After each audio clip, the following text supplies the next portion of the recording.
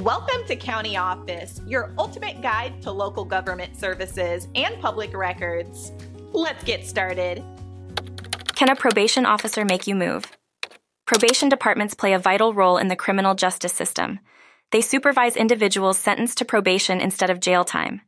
This supervision is meant to ensure public safety and help probationers reintegrate into society.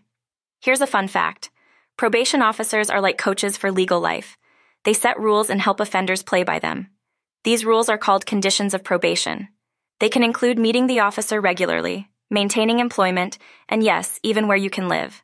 Now, can a probation officer make you move? Let's unpack this. Probation officers have the authority to enforce the conditions set by the court.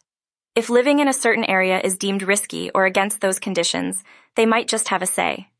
Imagine living next to a candy store with a sweet tooth but being on a sugar-free diet. If your environment tempts you to break the rules, a probation officer might step in. Their goal? To keep you on the straight and narrow. If your current residence is a no-go, your probation officer could request a change. This is to ensure that you're in a supportive environment for your rehabilitation.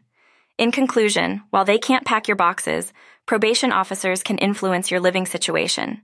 It's all part of the plan to help you succeed outside of a cell.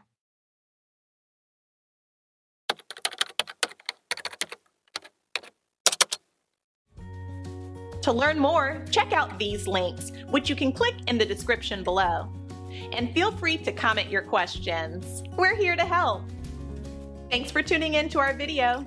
Please like and subscribe and leave a comment below. See you in the next video.